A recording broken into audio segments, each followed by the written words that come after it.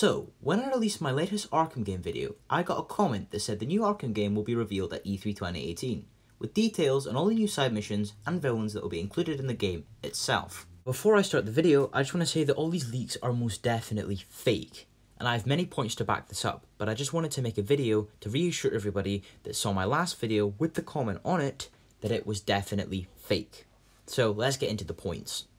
My first point is that the rumours don't make any sense. They say you'll be able to switch from character to character and that the Court of Owls will feature in the game, which fits with all the Batman Arkham Insurgency rumours.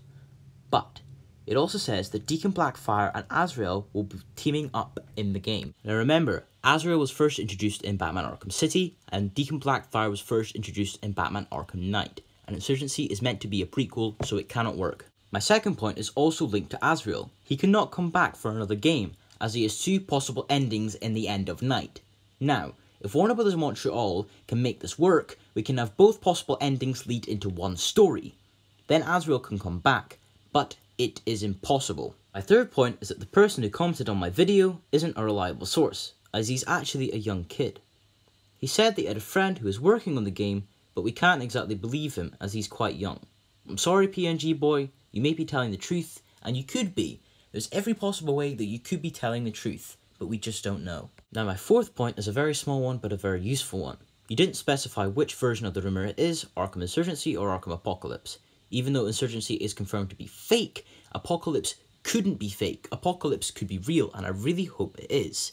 Is this a new game, a completely new game that your rumours are based on, or is it adaptations of Apocalypse or Insurgency? You need to tell us if we want to believe you. Now my fifth point is that you only reveal what the side missions are. If we were going to get new rumours, then we would know if it was a Damian Wayne Batman, heck, even a Dick Grayson Batman or a Bruce Wayne Batman. We would know who the main villains were, and we don't get any points in this. So for now, these leaks are turning out to be most definitely fake. My sixth and final point is that he commented on my video. I'm not a recognised YouTuber. I have 280 subscribers.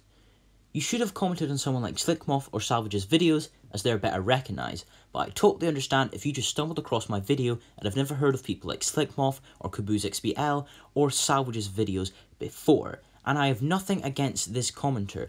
I have nothing against him at all. I have total respect for him. I just wanted to clear up all of these rumours in the long run so people do not get confused.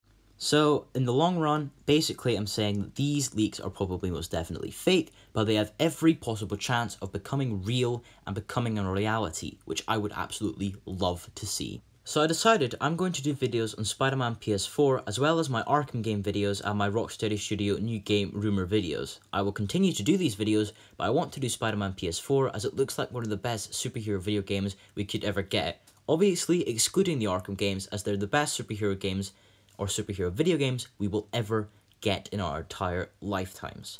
So I'll see you guys in the next one. Bye!